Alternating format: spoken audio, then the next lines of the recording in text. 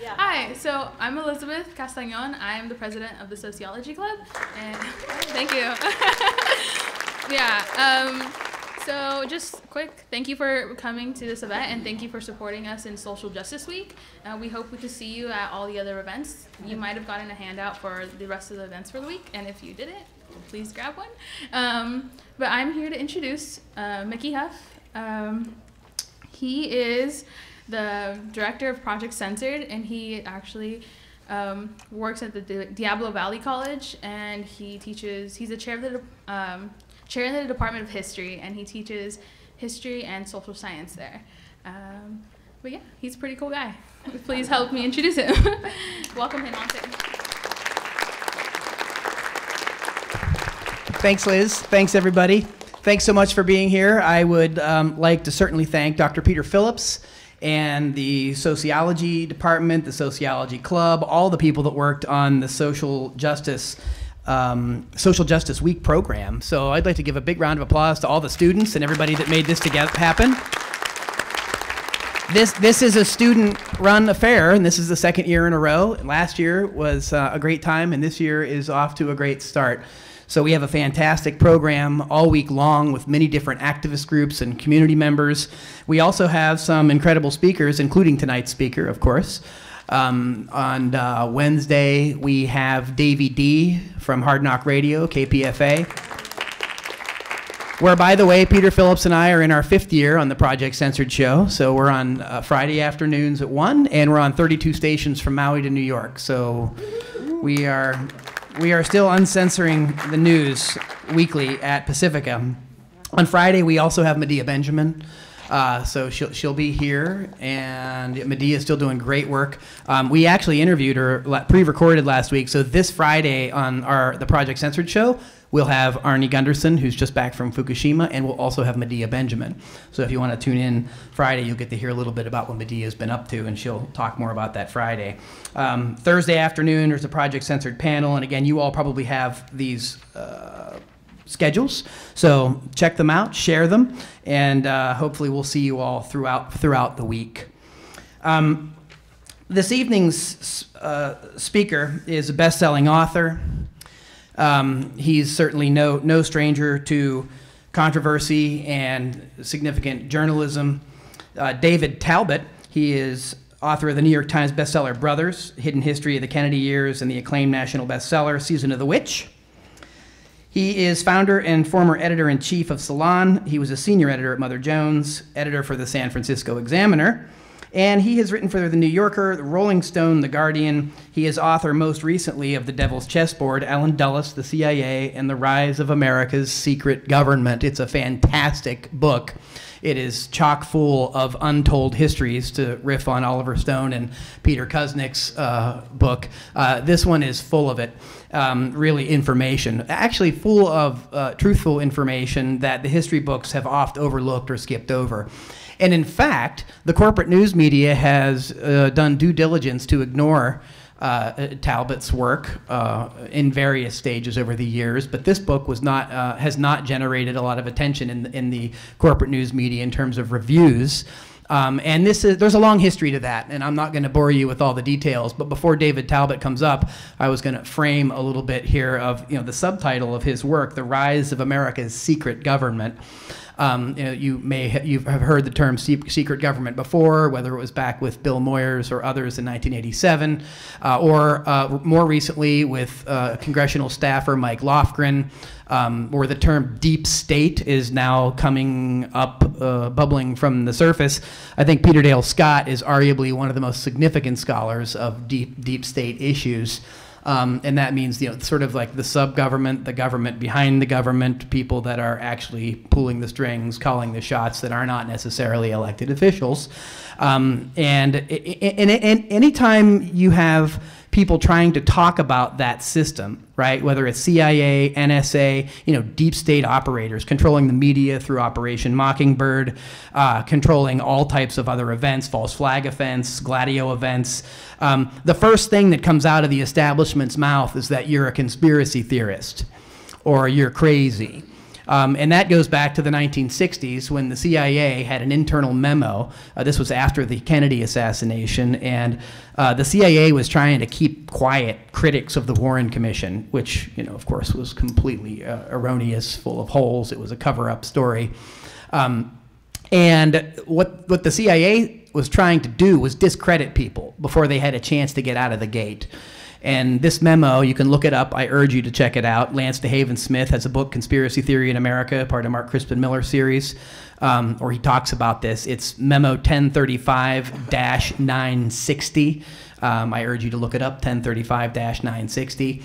And what it suggests is that any time that whether it's at the time, whether it's Epstein or Mark Lane or other critics, including Peter Dale Scott, of the Warren Commission report, they kind of start publishing these books, serious scholarly books.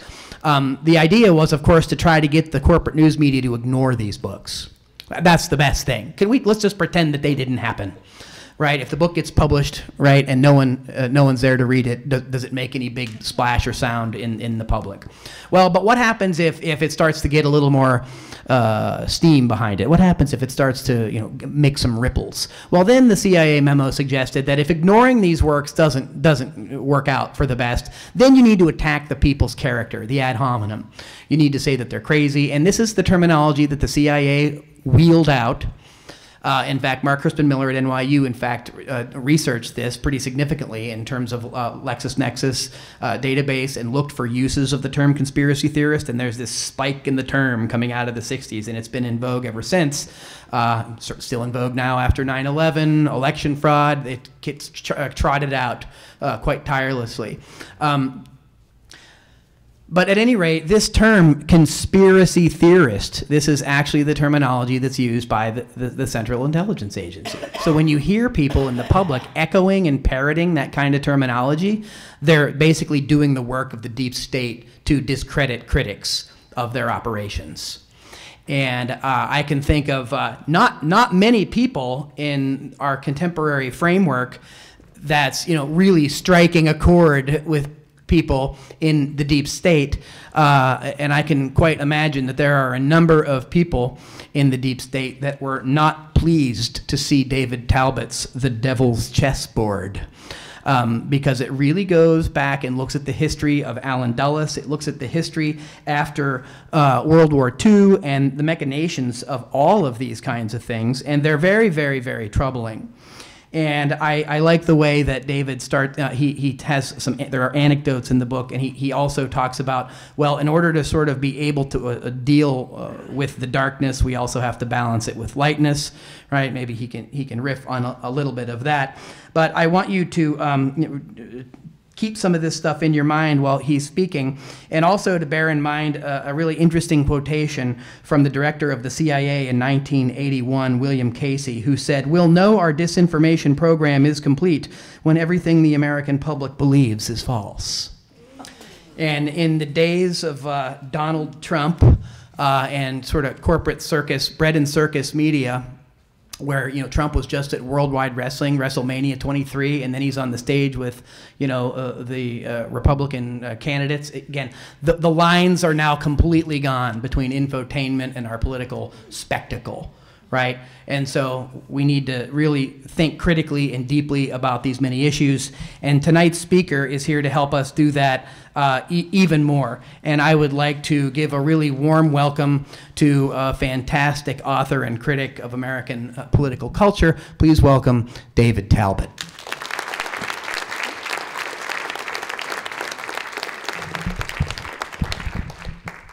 Good evening, everybody. And thank you, Mickey. Thank you, Peter. Big fans of your show, and I was delighted to be on your show, as always. As Mickey was alluding to, the space for truth and for deep research within the American media is shrinking all the time. So it's so precious when we have a program like Project Censored, and the work that Mickey and Peter do is really essential. I want to also thank the sociology department and the sociology club. I, too, am a sociology graduate of UC Santa Cruz, class of 73, go banana slugs. It was the only school that would let me in because I was kicked out of high school. So I have a fond place in my heart for Santa Cruz, always. Well, today, and I'm very delighted to be speaking on this occasion. Obviously, all of you young and very dedicated people, and some of us older ones as well, are dedicated to the idea of not just having a week dedicated to social justice, but an entire year. And today, I have some prepared remarks, but I'm just going to go off-road a little bit to begin with. Today, I actually, very up close and personal, got to witness America's social justice system, so-called, at work, down in Redwood City, in a courtroom down there. I have a young friend, a very close friend of my family, 21-year-old African-American, who was caught up in the jaws of that system for the first time. And to see him come in his orange jumpsuit with 70 other people who were assigned two, between them, public defenders who had just seen these people for the first time that very moment, while a coldly efficient judge basically railroaded these young and older people through her system, was just appalling. And I know we've all seen this in our own lives, and you've seen it on TV sometimes or in films, but when you have a loved one who is caught up that way and you just see what's done to them, and they're sort of this stamp that the system puts on them, and the kind of contempt for these human beings that the system has, you see how justice is meted out to people who don't have the money to have a high-priced lawyer. That's what it comes down to. It's all about money. If you have money, you can afford justice. If you don't, you can't. So I'm kind of pissed off right now. And with that kind of rage, I'd like to deliver my prepared talk. So we live in a lawless age. And I'm not speaking here of crime in the streets, as I was talking about earlier, but crime in the suites. Top Washington officials, from the president on down, order remote-controlled assassinations with the barest fig leaf of legal review. Are these human targets guilty or innocent? We'll never know. These decisions to spare or take human life, including the lives sometimes of American citizens, are conducted in star chamber-like secrecy. Since 9/11, our leaders have been playing God, ordering assassinations at will, torture, mind control experimentation, massive snooping on private citizens and foreign officials all over the globe, suspending our civil liberties, and expanding the war on terror wherever and whenever our all-powerful national security state decides it must intrude. Meanwhile, as Washington extends its ominous shadow into every corner of the world and every corner of our lives, Wall Street continues to amass wealth and impoverish the rest of the nation in a frenzy of looting with virtually no government oversight. Since, as Senator Bernie Sanders has repeatedly pointed out, Wall Street owns Washington. Recently, a Doctors Without Borders hospital in Afghanistan was subjected to withering US-led bombardment for nearly an hour, despite the frantic pleas that the medical staff at the hospital communicated to their American military contacts throughout this terrible ordeal. This fiery assault, which took the lives of doctors, nurses, and patients, was clearly intentional, as Doctors Without Borders later charged. The hospital's crime? Treating wounded Taliban fighters, as required under international law. Doctors Without Borders called the hospital bombing a war crime, which it certainly was, and demanded an independent investigation. But in a pattern that is all too familiar, the Pentagon simply expressed its regrets, promised to conduct its own internal inquiry, and there the matter will certainly languish until a bland official statement is released sometime in the future, informing us that a mid-level military fall guy has been reprimanded and the case closed. When it comes to the top lawbreakers in our country, there is no law. There is no public accountability, no truth, no consequences. And when those at the top escape justice, when there is no rule of law, there can be no social justice. Nobody has been prosecuted for the torture and murder of prisoners at so-called CIA black sites during the Bush-Cheney administration. In fact, the only CIA officer who went to prison, the hero, John Kiriakou, was punished for blowing the whistle on waterboarding. President Obama came into office criticizing the excesses of Bush's war on terror, but no sooner did he move into the Oval Office did he tell the American people that we must look forward, not back. And so, with no public reckoning for the Bush era, the Obama administration was free to commit its own violations of international law and human rights, vastly expanding the government's drone-killing program, its Orwellian surveillance system, and its war on whistleblowers like Ed Snowden, a young man whose inspiring heroism is one of the few bright lights of our dark age. It's the age of terror, a word, as Glenn Greenwald points out, that means nothing and yet excuses everything, including our government's own widespread terror, which dwarfs that of Al-Qaeda and ISIS. And of course, while Washington engages in criminal mayhem all over the world, not one of the Wall Street banksters responsible for the great crash of 2008, from which our economy has yet to fully recover, has seen the inside of a courtroom, like the young kids I saw today, let alone a jail. And the tax and credit and labor policies that the criminal masterminds of Wall Street advocate and implement through their hired servants in Washington continue to shift wealth to the upper percentile of America. As this rampant violence and corruption at the top levels of our nation goes unpunished year after year, a deep rot begins to eat away at our national psyche. President Obama harshly scolds Donald Trump for his reckless and morally unhinged public remarks about scapegoating Muslims, taking the leash off torturers, and killing civilians. But it's the endless and illegal war on terror, half of which has been presided over by Obama himself, that has paved the way for Trump's lunatic militarism, authoritarianism, and anti-Muslim fear-mongering. In our age of lawlessness, when no high official is held accountable, then anything is possible. Trump is just the product of America's unbridled id, a creature who has crawled from our moral swamp.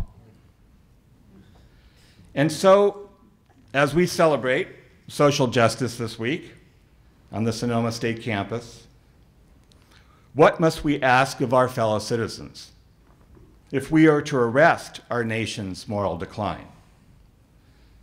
First, we must urge Americans to know their history. We Americans, as most of us know here, suffer from amnesia when it comes to our national past. All that most of us know about our history comes from heavily censored school textbooks and the patriotic propaganda spewed out by cable TV news and by Hollywood. Films and TV shows like American Sniper, Zero Dark 30, Homeland, and so on, spectacles of spin that would make Joseph Goebbels proud. This constant barrage of American triumphalism not only manufactures consent, to use Noam Chomsky's phrase, it manufactures ignorance, a dumbing down of the American citizenry that ironically seems to be only getting worse in the digital age, which was supposed to liberate all of our minds. We all must learn about how oligarchy came to defeat and replace democracy in America, as Bernie Sanders has sometimes alluded to on the campaign trail. But we need to go much deeper than Bernie's sound bites, as important and provocative as they are.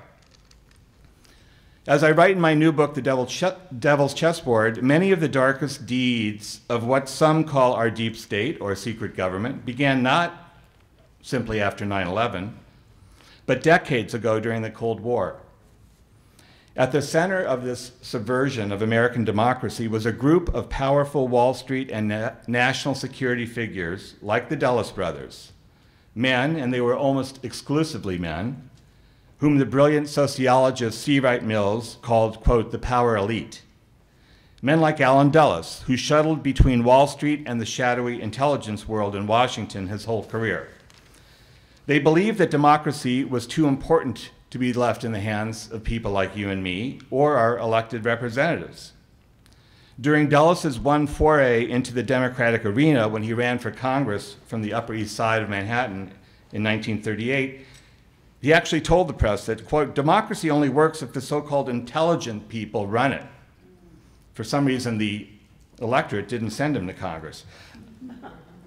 Of course, the intelligent people that Dulles had in mind were himself, his brother, and law partner, John Foster Dulles, who would rise to become Secretary of State and give his name to Washington's International Airport, and the Dulles brothers' circle of wealthy and powerful business clients and political collaborators. You know, we Americans like to think of ourselves as a classless and democratic society, but of course we're not. We're as dynastic and oligarchic as the Game of Thrones. And our kings and lords are just as brutal when it comes to grabbing power or maintaining their power. During his long reign at the center of America's secret government, those men who continue to wield power in one presidency after the next, no matter who happens to occupy the White House, and often in defiance of the president, Allen Dulles committed every sort of crime to enforce American interests around the world. And of course, by American interests, he really meant the interest of his corporate clients. As the force behind the creation of the CIA and as the agency's longest-serving director, Dulles overthrew democratic governments around the world. He assassinated foreign leaders. He tortured people. He created a massive mind control program codenamed MK Ultra. He opened private citizens' mail. He tapped their phones. In other words, Dick Cheney was only following in the giant steps of men like Allen Dulles. Today, the lobby of the CIA headquarters in Langley, Virginia, is still graced by a bas-relief sculpture of Dulles, a man who looked more like a genial, pipe-smoking British headmaster than the cold-blooded executioner, although that is precisely what he was. His monument is around us, reads the inscription beneath the sculpture. The words sound like a curse on the men and women who work at the CIA, our citadel of national security, and on all those, including us, whom they serve. When men like Allen Dulles are given license or take the liberty of doing whatever they want to enforce America's imperial will around the world, it is of course only a matter of time before they are emboldened to do the same thing here at home. President Harry Truman, who signed the CIA into existence back in 1947, later came to realize that he had indeed created a monster, one that was capable not only of sabotaging democracies overseas and killing elected leaders overseas, but also at home. Truman wrote a remarkable op-ed article for the Washington Post in December 1963, just weeks after the assassination of President Kennedy in Dallas. To some observers during those emotionally fraught days after JFK's murder, the timing of Truman's bombshell of an essay, which attacked the CIA as a growing threat to democracy at home and abroad, was deeply disturbing. Was Truman suggesting that the CIA was in some way involved with the killing of President Kennedy, who had clashed bitterly with Allen Dulles throughout his administration over JFK's efforts to reduce Cold War tensions with Russia and Cuba? I will let those of you who are tempted to read my new book come to your own conclusions about Dulles and Kennedy's fate. As power generally does in cases of national traumas like the Kennedy assassination, the so-called intelligent men like Dulles moved swiftly to cover up the crime rather than to investigate it. Dulles, Kennedy's bitter enemy, got himself conveniently appointed to the Warren Commission, the distinguished group of power players assigned to solve the crime. The panel, under Dulles's firm direction, soon came to its foreordained conclusion that Lee Harvey Oswald, the young high school dropout and mediocre marksman, and self-described patsy, had pulled off the rifle shot and the crime of the century. And since Oswald himself had already been promptly eliminated to spare the nation the trouble of a real trial, he was not there to dispute the Warren Commission's neat conclusion. Case closed. Go back to sleep, America. But Americans, to their credit, were restless and troubled in their sleep. Poll after poll over the last half-century has demonstrated that most of us don't buy the official story of the Kennedy assassination. For many people in my generation, this was the beginning of questioning authority, which is to say the stirrings of a democratic consciousness. Today, all of us must continue to encourage, to push for this growing skepticism about power, particularly when it comes to official lies and the cover-up of crimes. And if our leaders refuse to hold those in Washington and Wall Street responsible for their lawbreaking, then we must begin to do it. Next month, my new publishing imprint, which is called Hot Books, will publish a provocative new book called American Nuremberg. The subtitle is The U.S. Officials Who Should Stand Trial for Post-9/11 War Crimes. Thank you. It's by a very good author, Rebecca Gordon, who was a human rights activist in Central America during the Reagan Wars there, and is now a philosophy professor at the University of San Francisco. As Gordon acknowledges in her book, given the current political realities, we cannot expect Congress or the courts to hold the men responsible for the vast criminality of the War on Terror, from Presidents Bush and Obama on down.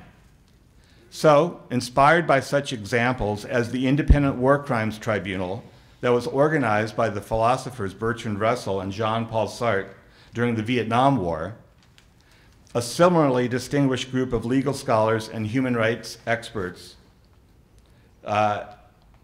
must come together to hold a trial for Bush, Obama, Cheney, Donald Rumsfeld, Condoleezza Rice, CIA Directors George Tenet, Michael Hayden, and John Brennan, military commanders David Petraeus and Stanley McChrystal, and the top government lawyers and psychologists and other functionaries who are primarily responsible for the war crimes of the past 15 years.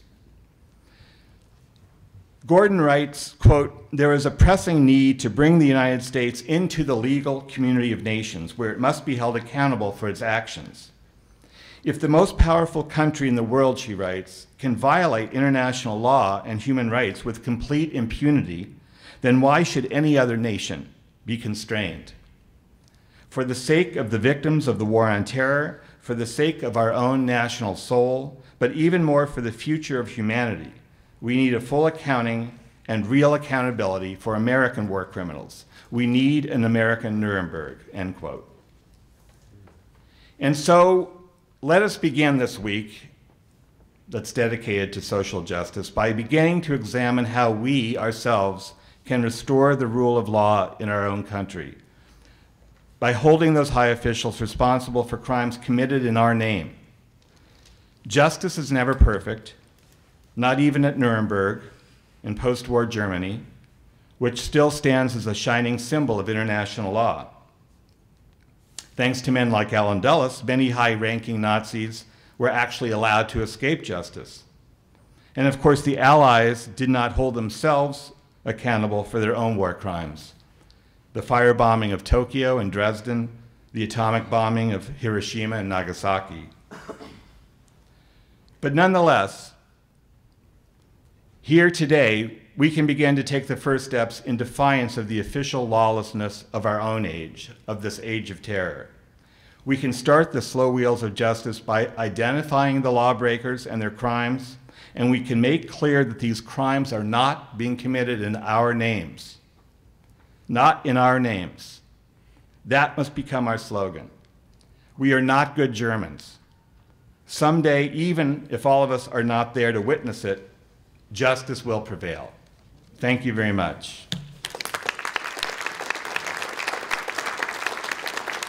You going to take questions? Yeah.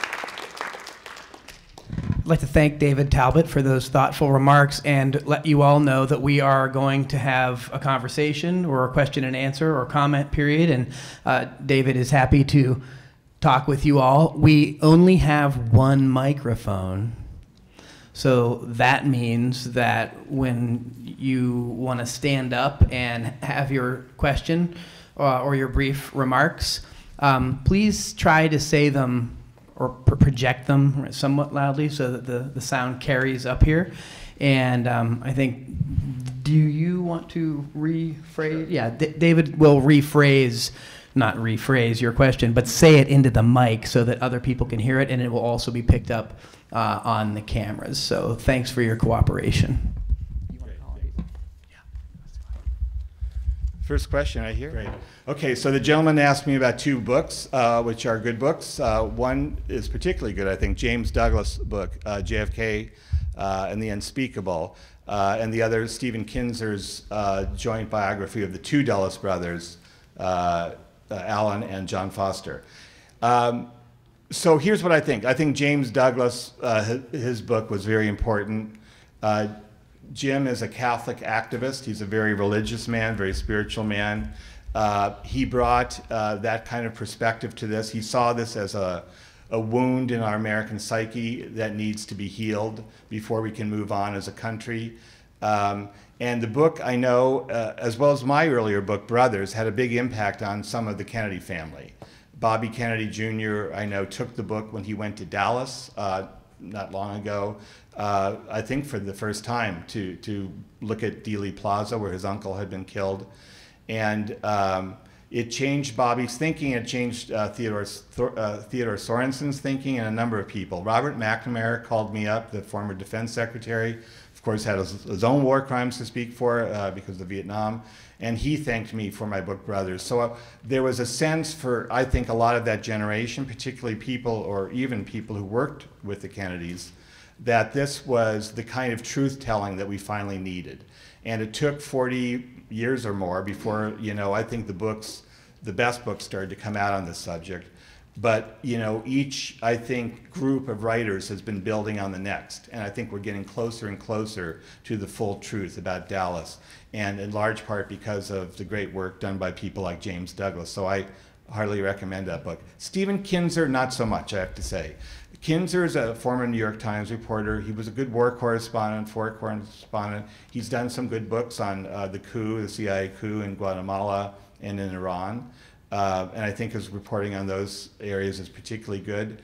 But if you're trained as a New York Times reporter, a journalist like he is, it's so deeply inbred, the taboos of our journalism system, that he wouldn't go all the way in certain areas. And he certainly, not the book I read, that he certainly didn't tackle the Kennedy assassination. He certainly didn't put it on Dulles' doorstep, as I do in The Devil's Chessboard. So to answer your final question, do I think the CIA was involved in the assassination of President Kennedy?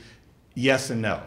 Not the CIA as it's formally organized, and it wasn't, I think, directed or ordered by John McCone, who was the CIA director at the time, who had replaced Allen Dulles after JFK fired him. But certainly elements of the CIA organized the assassination, and these weren't just rogue people. It was the old boy network within the CIA, which is essentially the core of the CIA. These were people who were still loyal to Allen Dulles, people like Howard Hunt, like William Harvey, who I think is a very important figure, David Morales, and others. William Harvey, as I go into in the book, was the head of the CIA assassination operation, a job that Dulles himself gave to him in 1960, I believe. And he had blood all over his hands. I mean, he was involved probably in the assassination of Patrice Lumumba, the nationalist leader in the Congo. He had very close ties to the underworld, the mafia. When he went to Rome, where the CIA sent him in the final year of the Kennedy administration, because the Kennedys were so furious at William Harvey, he was about to be fired, and so to save his career, the CIA sent him to Rome, where he became head of the station, the CIA station. He immediately asked his deputy there to begin to look for mafia assassins to kill left-wing leaders, Italian Communist Party officials. His deputy couldn't believe it, and you know, balked at the order, but that was, and his deputy, a good guy named Mark Wyatt, later went on to tell his children, his grown children, that Bill Harvey, based on things he knew, was indeed involved in the murder of JFK. In fact, he saw Harvey, the head assassin for the CIA, on a plane. He was supposed to be in Rome at the time, but he was on a plane to Dallas in early November 1963. And when he asked him, "What are you doing? Why are you going there?" He said, "Oh, I'm, you know, something vague, like I'm there just to look over things." He was probably going to look over things. I think he was going to look at the operation. So none of these guys would have acted on their own. They would have only done so with the green light, with the approval of the old man, as he was known, Allen Dulles. He was a revered figure within the CIA culture, and not only within the CIA culture. This was a man who had an unusual network of power that stretched from Wall Street to the national security circles to the oil industry. Many of his major clients and his brother at their law firm, Sullivan Cromwell, were Texas oil industry clients. So, and he was very well connected to the US military and the Pentagon. There were few figures today, probably no figure today, who is exactly comparable to an Allen Dulles. He's like Dick Cheney on steroids. So, you know, as you look at sort of the chain of command, people who were in power in America, who had the capacity and the gravitas and the stature within that world to set something like this in motion, it certainly, I think, begins and ends with an Allen Dulles. Very important question. So the gentleman is a veteran of World War II, and he has gone to Vietnam and had occasion to see some of the terrible deformities that children are being born there. I suspect because of Agent Orange. It's that Agent Orange, which of course was the herbicide that was sprayed randomly all over Vietnam to destroy the foliage so we could have better targets. Pardon me? Created by Monsanto. Dow Chemical. Yes. Now they're going to combine it with glyphosate, Roundup, and sure. spray it around here. And so, I mean, to me, what this suggests is, again, yes, these were war crimes that were committed against the people of Vietnam that continue to have these terrible effects that never were punished, that the people responsible for this at Dow Chemical or the Pentagon were never brought to justice. And in fact, of course, every war has these terrible environmental and health problems, disasters that continue to ripple decade after decade. Right now, we're creating a new Agent Orange calamity in Iraq and Afghanistan through the operation of these open-air burn pits. Do people know about the burn pits? The burn pits are these huge waste dumps that were built by, guess who? Dick Cheney's company, Halliburton KBR. Made a fortune off them. And they burn everything in them, at every military base in Iraq and Afghanistan. Plastics, metals, medical waste, old munitions, human body parts. And our soldiers are forced to breathe this junk 24/7.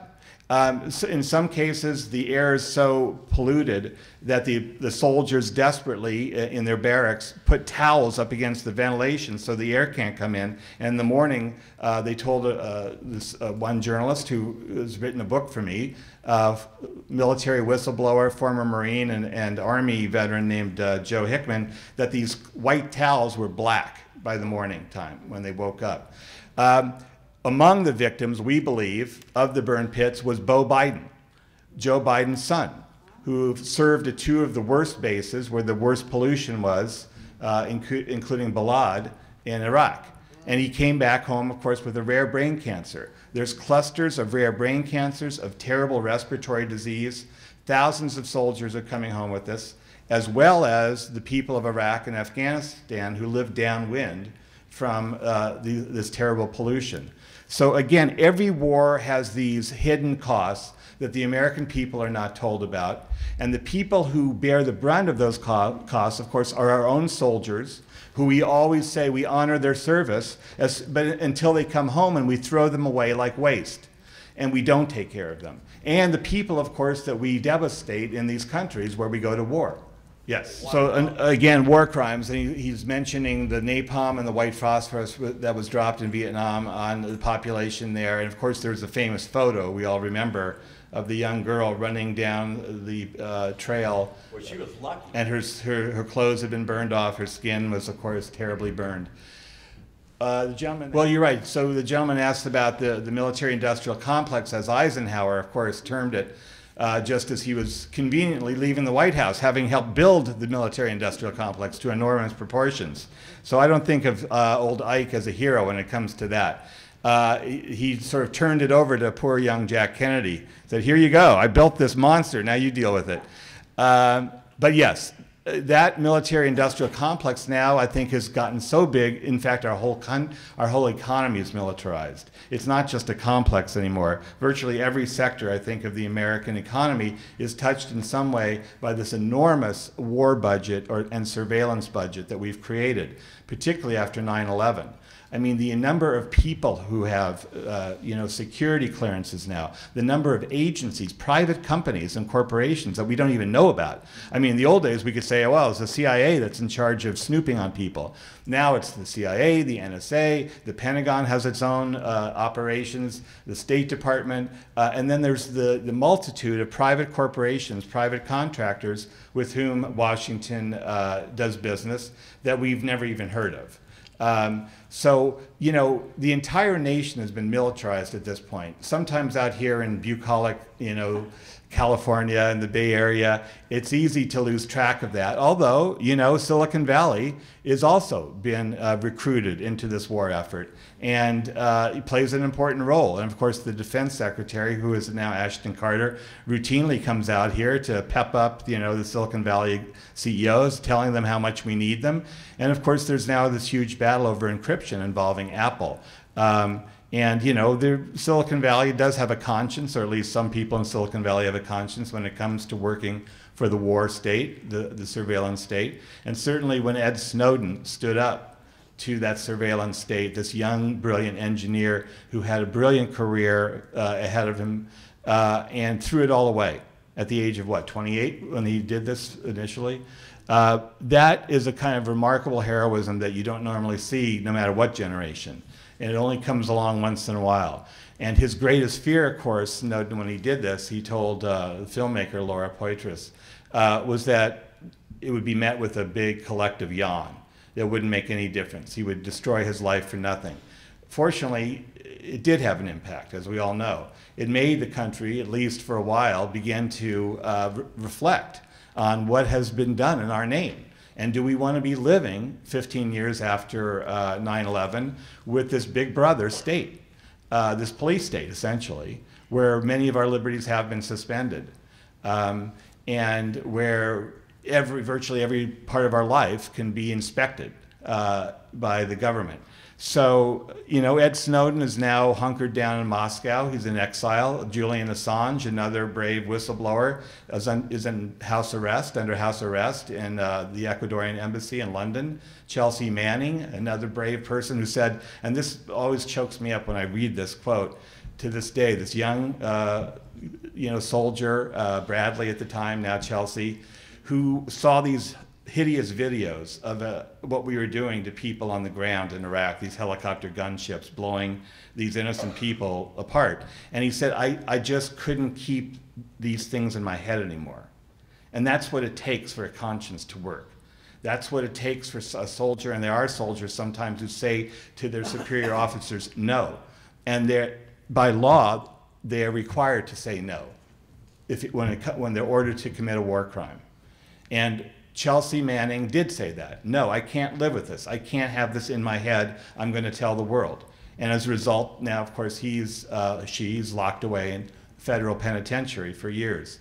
But I bet she doesn't have those images or that guilt locked in her head anymore. Right here. No, I think that's important. You know, where the old saying, think globally, act locally. Exactly. And sometimes, frankly, working at the national level seems so daunting and so imposing and so impossible, given how rigged the system is. Look at poor Bernie now with the super delegates and all that. I mean, you know, it's all this energy, the youthful energy that's going into that campaign, and those young people are seeing how American politics really works. But I do still believe, and some people think I'm a little naive for thinking this, but democracy can be made to work at the local and state level to some extent, if you're well organized. And in San Francisco, I'm testing my thesis right now. We're testing it here. Yes, good for you. And I've begun to test it by helping start a group called SF Vision that's fighting against the takeover of the city by the 1%, the tech elite, that is forcing people out of their homes. The evictions are skyrocketing. The homeless problem, as you know, if you've gone down to San Francisco recently, is a national disgrace. And Ed Lee, this mayor who sits in City Hall, has completely sold out the city to Twitter and Airbnb and all the other tech companies that have, you know, taken root in San Francisco. You know, he decided to just let thousands of new tech employees, high-paid tech employees, come into the city through tax incentives and all that without having any housing for them. So guess what? The landlords who had, you know, people who didn't make quite as much already in these homes thought, oh, I can make 3 or 4 times as much if I throw these clowns out. So thousands of people are being evicted now. I just heard of a woman in my neighborhood who had been trying for years to get pregnant with her husband, did get pregnant, got an eviction notice, and miscarried a few days later. I mean, so it just, the human tragedy of this, you know, is palpable right now in cities like San Francisco, where the wealth gap has exploded. At what point do Americans just say enough to that? You know, enough to the war state, as we were talking about earlier, but also enough to this obscene wealth gap. Bernie Sanders, no matter what happens to his campaign, is owed a huge debt of gratitude by the American people for playing the role of rabbi and crusader and champion for the people. And, you know, again, reminding us of how out of whack our country has become. And, you know, we all have to just now get organized. So I'm a writer. I didn't want to leave my room, my comfortable room, you know, and get into the streets again at my age. I used to do it a lot, you know, I was younger when I was your guys' age. But I did. At 64, I decided, well, you know, for my kids, if my kids want to live in San Francisco, if they have any chance, as the young filmmakers and creative people they are, of staying in the city where they were raised, then I have to get out there and fight. And that's what we're doing. I'm sure a lot of you are as well. Speaking of Social Justice Week. Okay, another one. So we are engaging in a number of races, local races. We helped get Aaron Peskin elected in the North Beach and Chinatown district. District 3 last November. It was a very important race. They being the sort of Donald Trump of San Francisco, this bloated plutocrat, this tech investor named Ron Conway. He's the money behind the throne at City Hall. He threw everything he could into the race against Aaron Peskin, who he knew would be a problem. He's a very progressive guy. He's terrific. It was a hard-fought campaign, but despite being outspent, Aaron won. And that one extra person on the Board of Supervisors in San Francisco has made a world of difference because we now have a one-vote majority, a progressive majority. And in terms of, you know, fighting evictions and fighting against some of the, you know, these big tech companies, it's made a huge difference. Now, unfortunately, we have 5 other races that we have to focus on in November. So it's a district-by-district battle. It's a guerrilla war to take back our own city. And we've sort of picked the people that we're going to throw our support to. We're out there, you know, campaigning with them. We just threw a big party at a bar in the Haight for another candidate from the Haight and the Fillmore, a guy named Dean Preston, he's a tenants' rights lawyer who's been fighting his whole life in Sacramento and San Francisco for renters who've been, you know, thrown out of their homes. So, you know, I'm determined to do everything I can, and, you know, because as Bobby Kennedy said at the end of his life, when he was interviewed by a PBS station, he was in the middle of his presidential race, like Bernie right now. You know, he was tired, he he never, I think, got over emotionally the death of his brother. He looked 15 years older than he really was. His face was sunburned and kind of ravaged. I mean, people clawed at him and scratched him because all these crowds, because they were so desperate to be saved by another Kennedy. You know, we were in the middle of this terrible war in Vietnam that kept dragging on and on. The cities were on fire. The racial tensions were terrible. And so all the hopes of people were being invested in this one poor guy, you know. And so he was interviewed, and I always remember this, I saw a film of it later, and the guy said, so why do you keep doing this, what you do? Your brother's been killed, you know, you have so many reasons to give up. And he said, he waited, he paused a moment, he said, well, what other choice do we have, you know? And that's, I guess, the way I feel at this point. I know I've been kind of negative today. Maybe it's because I've been so angry down the courtroom seeing how people get processed in America if they don't have money. But, you know, at the end of the day, what choice do we have? We have to fight back.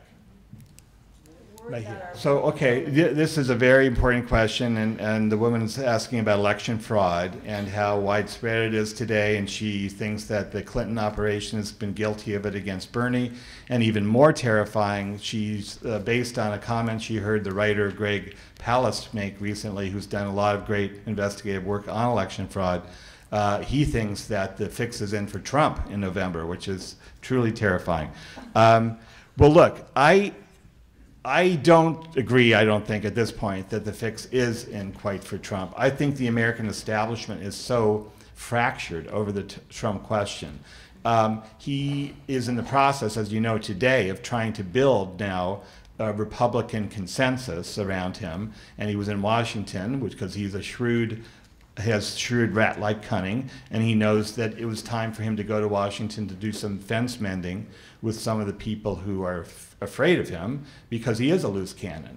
And the Republican elites, as we see with, you know, Mitt Romney and all the others running around desperately trying to head him off, you know, there's a lot of powerful sort of elites in the country who are still not there yet with Trump. So, and Hillary Clinton, look, I mean, Hillary Clinton would deliver all the things that we're talking about for the elites. There will be continued war in the Middle East. There will be a continued massive surveillance state. There will be continued Wall Street fraud and looting. And she's not going to really do a whole lot, really, to restrain that. She's going to talk a pretty good game to try and bring Bernie's people into the campaign and get young people to vote and all that.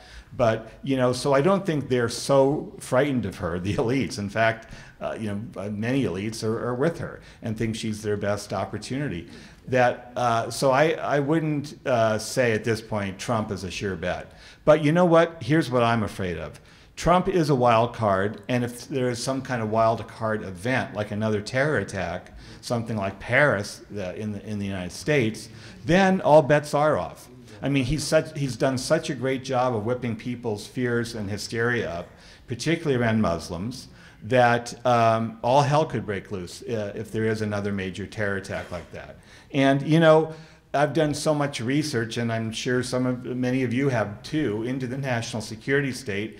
And it's not out of the question to me that there's an element within the national security state that does want a Donald Trump to be elected. And it wants the police state to finally be completed, that we're on the way towards. And certainly Donald Trump would consolidate that police state. And, you know, then we're talking about a whole different game. I mean, I know there's really, you know, I don't like to get too paranoid. I've been on the left my whole life, and the left can tend to get that way, and it's not useful. But this is probably the first time in my life when I've begun to use words like fascism. And because that's what it feels like at these rallies. I have reporters there who are telling me what it's like. There's a young reporter I have now writing one of these hot books for me, and he says, you know, he's a big, tough guy, but he says it's truly frightening, you know.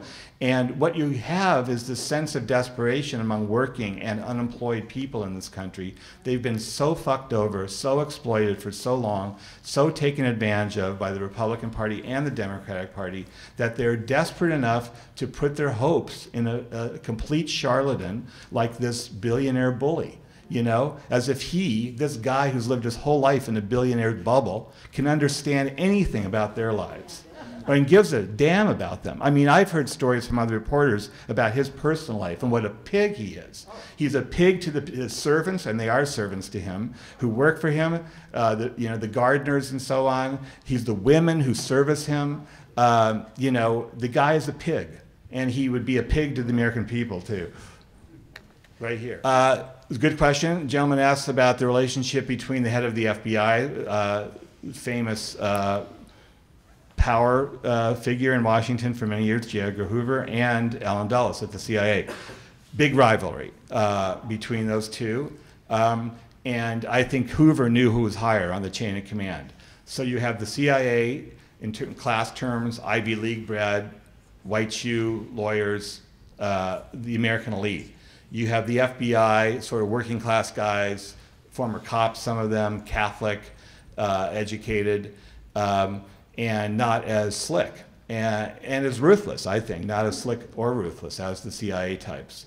And when the two agencies would come into conflict, really when push comes to shove, in the cases I saw, the major cases, Hoover would back down. And in fact, in one case, I talked to a guy, a former FBI guy, who said Hoover told him basically, when it comes to me versus the CIA, I have to back away. So I think they did cooperate around the Warren report because there were mutual interests there. In the case of the CIA, I think they were the perpetrators of the crime, or at least this core group within the CIA, and the FBI basically was embarrassed. They blew it. They were played by the CIA. And so Hoover was very, of course, obsessive about guarding the reputation of the FBI, so he went along with the cover-up so his own agency wouldn't be tarnished by the investigation. Yes. So did you all hear that? The gentleman sees some parallels between 9/11 and the Kennedy assassination, as do other, I think, scholars of the deep state, like Peter Dale Scott, the retired Berkeley professor. Yeah, and one of the, I think I would agree. Look, I haven't done my own deep research into 9/11 as I have done into Dallas, but just sort of in a surface way, I agree with your observation. One of the key parallels there is somehow security melted away that day. And the security before the event, too, of course. I mean, the president was being told, at his ranch in Texas and other times, that there was an imminent threat. And the country didn't take precautionary measures. The other thing that is a parallel that's similar about both of these deeply traumatic events that changed American history in profound ways is that one of the almost immediate consequences was this further militarization of American life. And in the case, of course, LBJ taking over the White House from Kennedy, you had with Kennedy a young president who was determined to reduce Cold War tensions, was freaked out about the possibility of a nuclear war with the Soviet Union, and was doing everything he could through back channels to, to establish some kind of communication and rapprochement with, Khrushchev in Moscow and with Fidel Castro in the last year of his administration in Cuba. And of course, when LBJ was determined to withdraw from Vietnam. I interviewed Robert McNamara, Kennedy's Secretary of Defense. I interviewed other key people who worked with him, and they all told me that Kennedy fully intended to withdraw from Vietnam completely after he safely beat Barry Goldwater in the 1964 election. He knew if he did it before then that Goldwater would use it as a club against him during the campaign. And so, in contrast to that, of course, we know what Lyndon Johnson did as soon as he became president. He led us into the biggest military debacle of our history. Mickey, do we have time for a couple more? Okay. All right. You were hovering there. I felt surveilled. Back over here. And then we can so the questioner takes note that a lot of the people doing sort of the deeper investigative work on secret government and that kind of thing in America are getting older and may drop dead at some point. I don't know if there's something, I give myself a few more years, but no, I hear you. I mean, Peter Dale Scott, who I revere, who's kind of my mentor, he's in his 80s now. Noam Chomsky's not getting any younger, and Cornel West, and a lot of my heroes. I just spent all day with Chris Hedges in Princeton, New Jersey, because one of the books we're going to be doing under my imprint, Hot Books, is a series called Unspeakable, which will be in-depth conversations with people who get marginalized by the media and don't get the attention they deserve. And I think of Chris Hedges as one of those. Chris, fortunately, is in great shape, and he's younger than I am. He's about 10 years younger. But that's one of the reasons I actually started Hot Books, to begin to identify some of these up-and-coming writers like Alexander Zaitchik, who is this writer who's done some really good work on the CIA and is now, as I mentioned earlier, working on this book about the Trump movement. So, yeah, I mean, it's the job of the older editors and journalists like me, before we do kick the bucket, to identify some of these younger people and help them if we can. The last question was, see, I'm old, I forgot. Different worlds, different sets of... Different, yes. So we talk past each other. Yeah, well, look, I mean, when you've had a media that's consistently dumbed people down, as I was talking about during my speech, not just Fox News. I mean, I look at some of the people I helped train, speaking of younger people, at Salon. And I was very proud of a number of these people, Jake Tapper, and others, who was my sort of young up-and-coming political correspondent at Salon when I was running Salon, and now, of course, is a CNN anchor. I think, is that really the best for Jake, that he's now a CNN anchor and he's asking, a lot of political circus questions, horse race questions about these guys. Sometimes you see the old flair that Jake has, and he's a little tougher on people, which is good. But, by and large, the American media exists solely for ratings. Les Moonves, the head of CBS, said, Trump may be terrible for the country, but he's not bad for our ratings. I mean, it's that sort of cynicism that's been driving the media for so long now. And the results we're seeing now is an uneducated American public. In some ways, less educated, strangely, as I said, in this digital age, when we supposedly are exposed to so many news sources, than they were in the old days when Walter Cronkite and a couple other guys told us that's the way it was, at the end of each newscast. I mean, we had 3 networks telling us that's the way it was, and that was it. But in some ways, the level of discourse, the political debates that, many people have commented on this, when you look at the old TV debates between Nixon and Kennedy and other presidential campaigns, you go, whoa, they're using big words, Not like, I have a bigger dick than you, I mean, I just could not believe the GOP debates. I mean, so, yeah, so I think that's what's going on now, is that none of us are living in fact-based reality, really, unless you're really diligent about seeking out news sources and you make that your job. And that takes time, and it takes the will. While it's easier mostly to just sort of look at the 2-headed babies and what Trump said today, Yes, Mickey? Trump kind of jumped the shark. Yeah, exactly. That's the level. Rhetoric is right around that age level. And obviously his Republican opponents didn't know what the hell to do. Then they floundered around. They looked gobsmacked at first, and then Rubio, of course, tried to get down the gutter with him, and that was even more embarrassing. And then he flamed out. I think he might have a tougher time with Hillary, and I'm not a supporter of Hillary, but I think number one, when he does it to a woman, it doesn't come off quite as entertaining. It comes off as kind of sexist and also just crude and, tasteless. Thank you. You're my thesaurus. Yes, back here. Well, that was the theme of my whole talk. So the gentleman asked about after Clinton was almost impeached over a consensual sex act, why wasn't George W. Bush, even the hint of an impeachment process as a result of the outrageous lies that got us into this war that we're still paying for in many ways. Bingo, you put your finger right on it. And of course, that's my whole speech tonight was about accountability, or the lack of it. how there is no justice at the top, so there can be no justice anywhere in our society. And you know, when this happens repeatedly, I mean, there were some hearings about Vietnam. There were some hearings about the CIA and their excesses after Watergate, the Church Committee.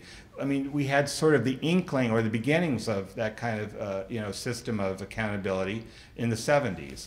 But there was a massive sort of backlash against Vietnam. There was a huge anti-war movement. People were appalled by Watergate, and so there was popular will, and frankly, there were people on Capitol Hill, like Senator Frank Church, who had the guts to lead that, you know, facing massive and scary resistance from the CIA. CIA wanted to kill him, literally. So, and he died rather young, and I'm still not quite sure how that happened, you know? I think he was in his 50s when he died.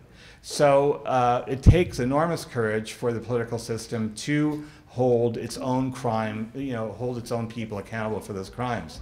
You know, look, and with the war in Iraq, you had also this major complicity of the American media. I mean, even the great vaunted New York Times, that's supposedly our great public watchdog, and does do a lot of terrific journalism. I mean, they jumped on that bandwagon and rode it all the way. Judith Miller and others, and it wasn't just her, but she was the one who helped invent the whole story about the, you know, yellow Niger and yellow cake in Niger, and the weapons of mass destruction. And Still looking for him. Still looking for him. She was disciplined, but her editors were not. They continued on their careers. So again, there's no accountability in the media world either. When they, and it's not just a mistake, that's such a colossal error that costs so much human life. Those people all should not ever be in front of a TV camera again or have a high-level job. And yet all of them continue. William Crystal, who helped get us into this war, one of the chief neocon, you know, propagandists, he's being quoted every day by the New York Times and this and that about Trump now. He was on Bill Maher the other night. You know, again, I mean, there's certain people who are so disgraced because of what they did in their profession, whether they were in intelligence or in the White House or whether in the media, that got us into this horrible moral, you know, debacle, that they should never again be allowed to practice their profession. That's my feeling. But yet they do. David Brooks, Yes. too. David Brooks as well. Yeah, David Brooks, many New York Times people, and Washington Post. The Washington Post was also disgraceful in, you know, cheerleading for the war, the run-up to the war. And never, there's never any public reckoning afterwards saying, you know, there was a little, like, oh, whoops, we were wrong about the WMD, and that was it. It was buried inside on page 11 in the New York Times. Yes. Comment America. Well, and they twist it so you're impugning the bravery and the integrity of our troops. Right. You saw this with Vietnam. So, you know, anti-war people, oh, you're spitting on the soldiers. Right. I guess that happened. I was in the anti-war movement during Vietnam. I worked with a lot of veterans. We loved it when the veterans came and worked with us. We welcomed them. You know, so I didn't see that.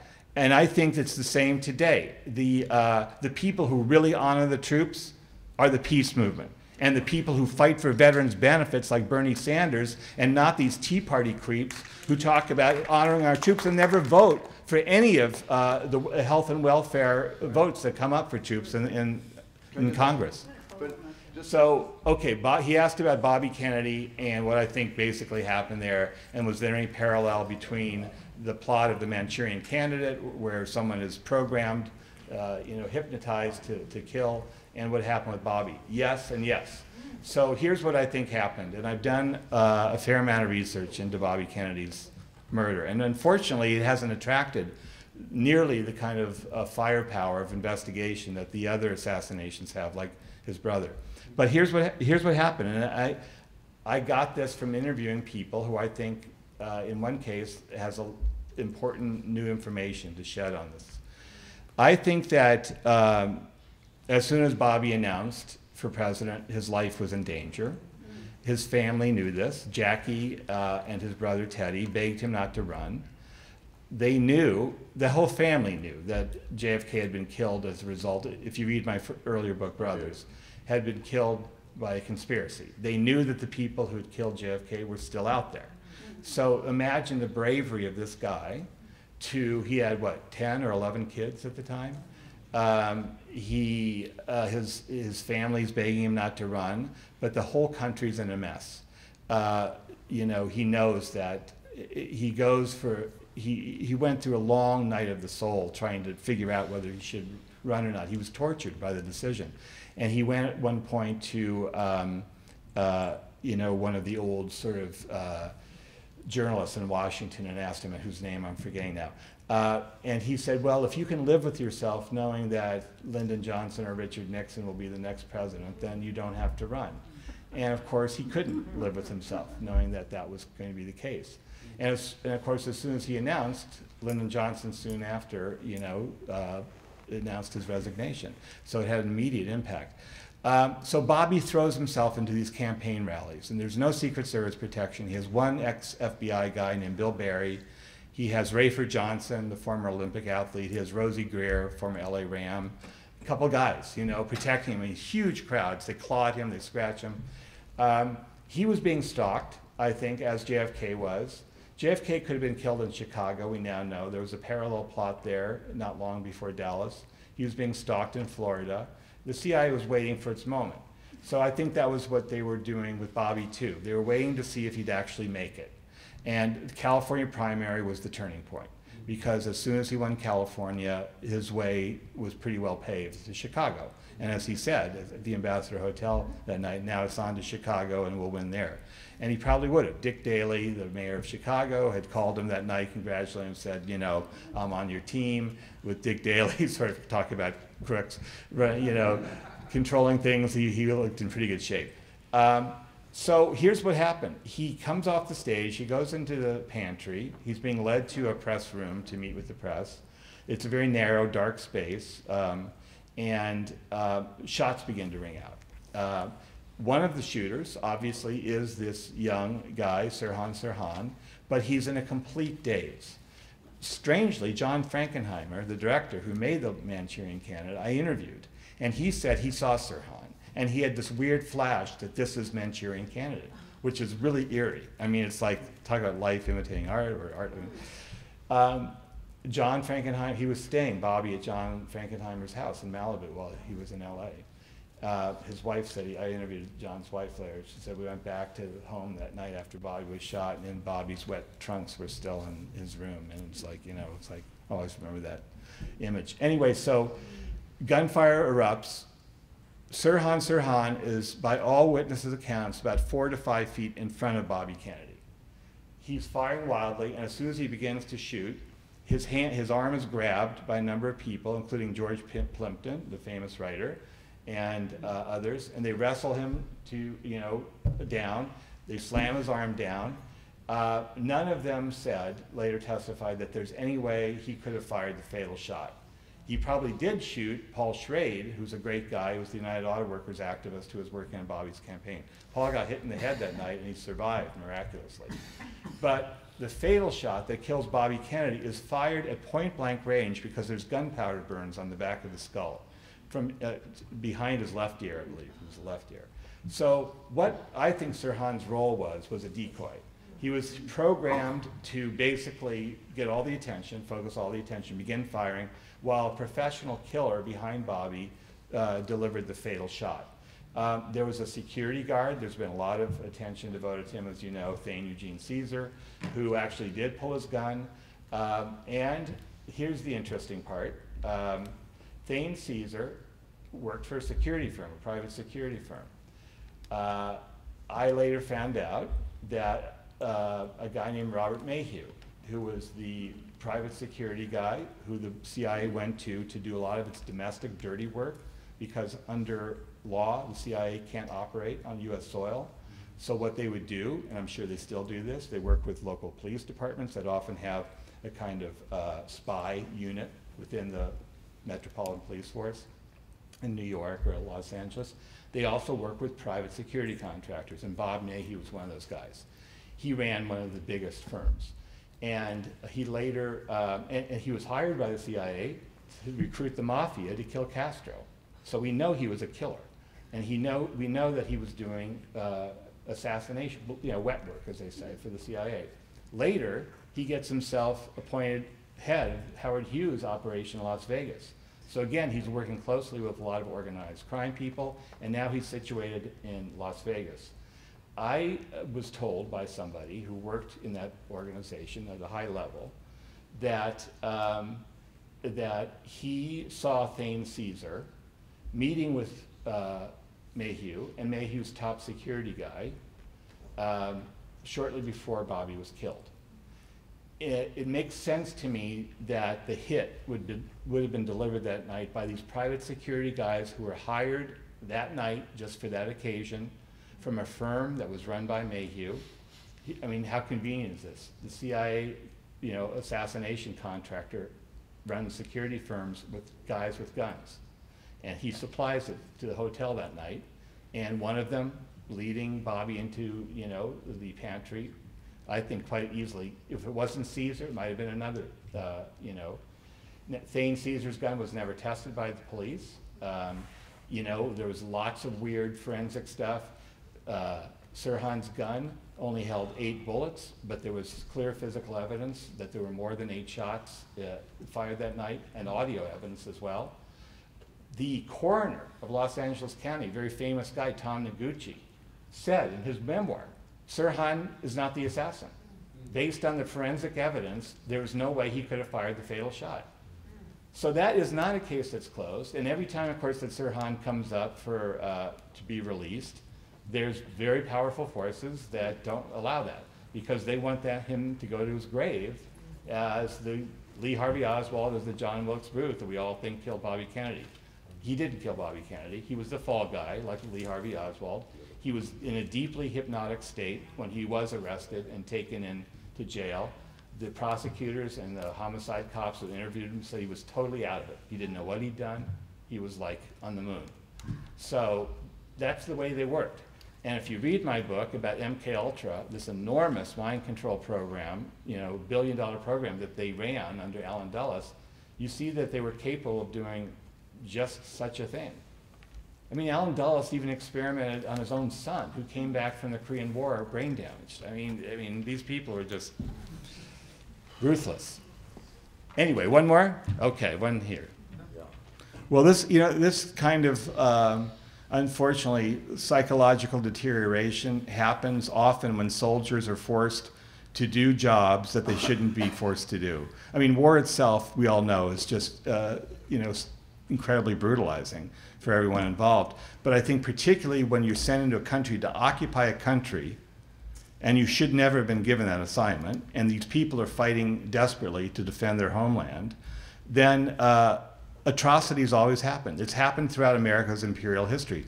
Smedley Darlington Butler, who was a great Marine hero who was forced to fight in all these Banana Republic wars, in the earlier part of the 20th century, and he was in China and Philippines and Central America.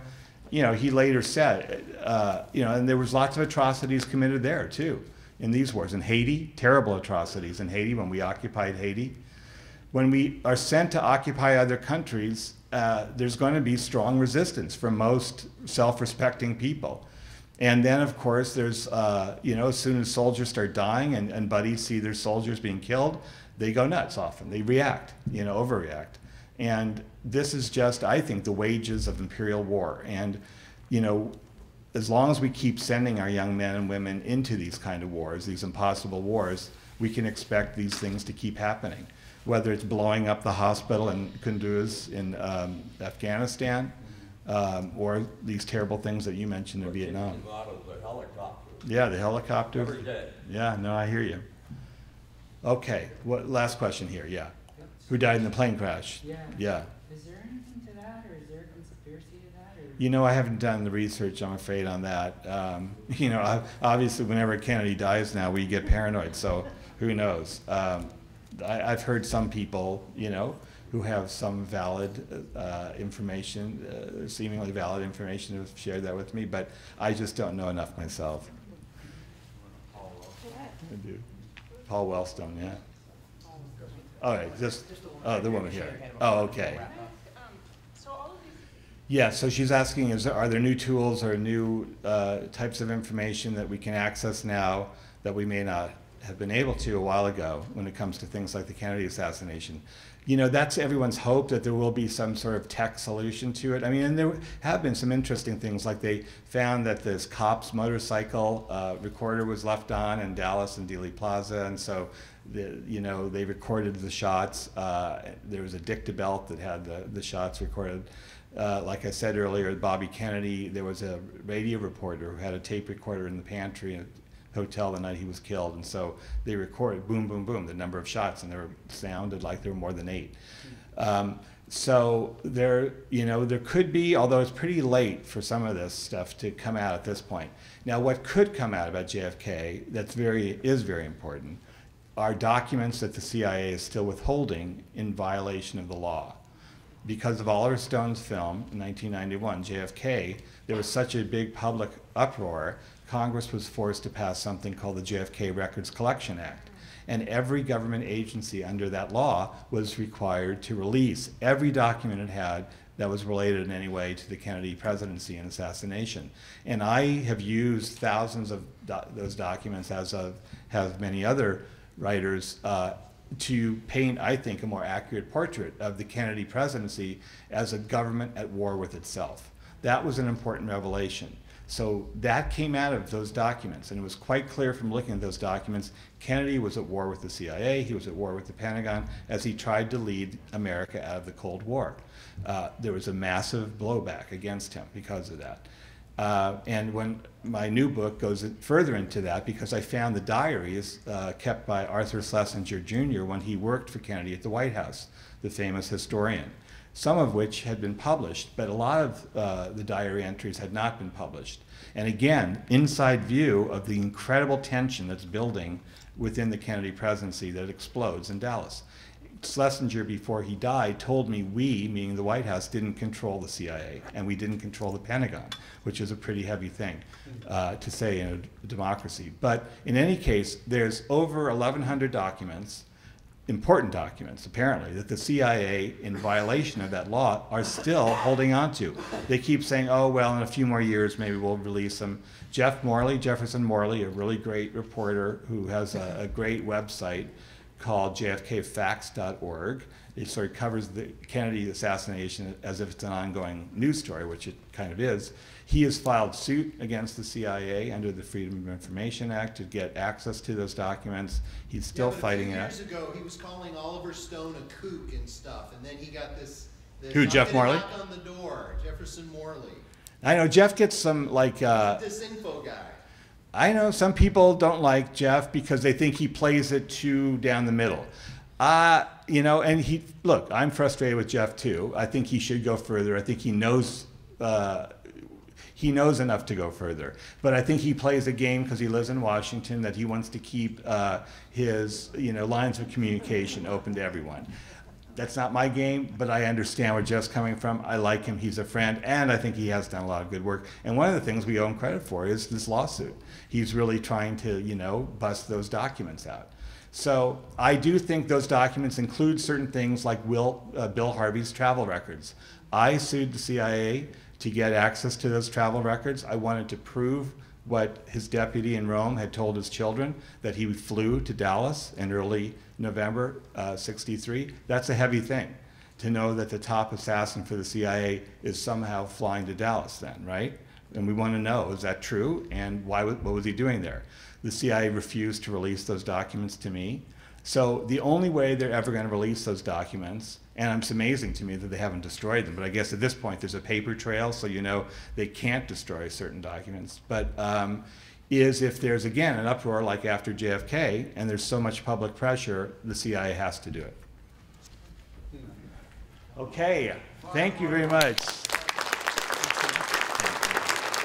Let's thank David Talbot, everybody.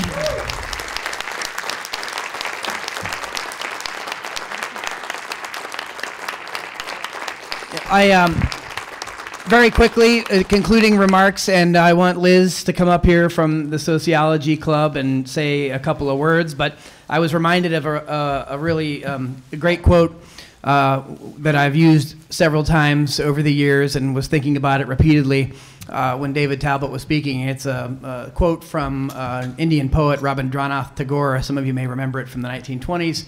It's truth comes as a conqueror only to those who have lost the art of receiving it as a friend.